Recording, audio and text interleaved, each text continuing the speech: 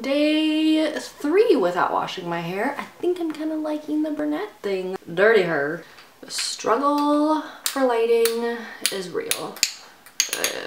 Seriously, if I see another Valentine's Day tutorial, I'm gonna scream.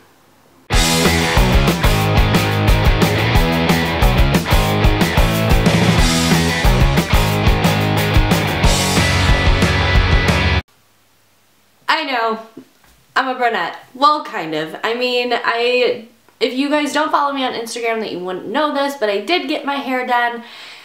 And this is a pretty drastic change for me. I mean, I've been blonde my entire life, and then as soon as I started to kind of venture into like the dirty blonde for my natural hair color, I started highlighting my hair. So I have literally been blonde my entire life, and I've never really done anything different, except I did dye my hair brunette when I was in high school, and I hated that. It ended in tears, and it ended badly. But I did want some sort of a change, so I went with what is called a gradual ombre.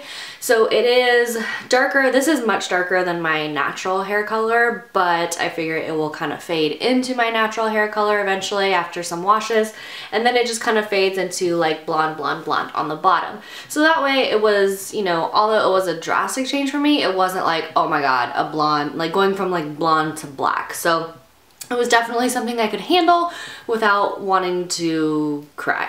So I hope you guys like it. I do. It's just something different for now. I think eventually I'm going to add in some more Eyelash blonde highlights in the back or in the front, like right in here, just to kind of brighten up my face a little bit, because I do think that I'm a blonde at heart, and I think that that's probably what I look best in, but I wanted something different and I didn't want to chop all my hair off, so this is what you're left with. If you want to see some more like detailed pictures, you can go check out my Instagram and they'll be on there from the day that I got my hair done. So anyways, let's get on to the video. This is going to be a review and a demo of all of the Dose of Colors lip glosses. I don't own any of the lipsticks. I only own the lip glosses, because if you own any of them, or if you've done research on any of them, then you would probably know that they are not lip glosses at all. They're very similar to a OCC lip tar, where it has a very, very watery consistency. It's very, very thin, and the color is very, very pigmented. The only difference I would say about the OCC lip tars and the Dose of Colors lip glosses is that the OCC lip tars come in a little tube with a little brush, and you kind of just paint it on your lips. Well, this is an actual, you know, lip gloss form, because it comes in the bottle with the wand. So it's a lot easier to put on your lips. It's a lot easier to apply. And at the same time, it doesn't have nearly the amount of bleeding that OCC lip tars do. I had tried those. I tried a few different ones a couple times, and good lord, they were like all over my lips. Like literally, if I had a red one on, I would look like a vampire that had just attacked somebody, because I would have red like coming down my lips right here. Not cute. So I kind of retired those, and when I saw these, I didn't, to be honest, do any research on them whatsoever. I was just hearing a lot about the pigmentation of them, so I was like, all right girl, bought all of them. So I did talk about one of these in my, what was it, January favorites that I filmed about a week ago. This is what the little tube looks like. If you didn't see that video, you can just see the packaging is really, really cute. I like the packaging. I like the white. I like that it's clear, so you can actually see what the color is, and it does have the color on the bottom as well if you're going to store them upside down.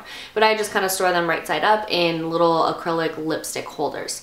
Now, this is what the wand looks like. It's just a typical doe foot wand, and it makes it really, really easy to apply in comparison to the OCC lip tars, where you had to use a little brush.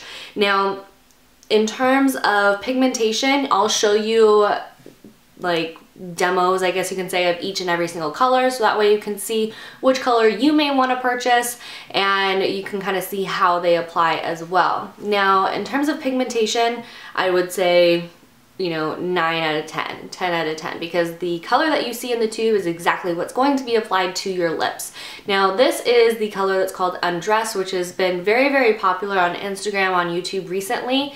It looks very brown in the tube, but when applied to the lips, it's like the perfect nude. However, so this is really the only one that doesn't apply exactly what it looks like in the tube, if that makes sense.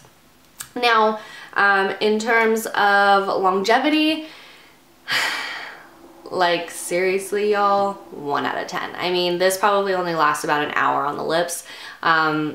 Because it's such a thin, watery consistency, you can see how it just wouldn't last at all. The color is amazing, but you're definitely gonna need to bring this with you to apply it throughout the day, because it's just not gonna last. It's similar to, you know, any sort of, you know, foundation. Usually watery based foundations don't tend to last as long as a very creamy foundation, or just like regular old lip glosses. A very watery lip gloss isn't going to last as long as a very, very sticky lip gloss. So if you're not into sticky lip glosses at all, then this may be your girl, because it's not sticky at all. It's literally just like putting water on your lips. That's how light it feels, and that's how thin it feels as well. What else should we talk about? Price, I would give it like a 5 out of 10, because I really do think that for what they are, $15 a pop is kind of expensive. I mean, when you think about what other kind of quality lip glosses you can buy for $15, you know, you kind of really have to think about it, you know, in terms of your budget and what's going to work for you, if it's really going to be worth it. $15, I mean, that can buy you a MAC lip gloss, a lip gloss. That can buy you, I think the Buxom ones, maybe like 21, if I'm not mistaken. So, and those are like my all-time favorite. But, you know, in terms of what $15 can buy you, you just kind of have to figure out on your own what's worth it to you and what's not.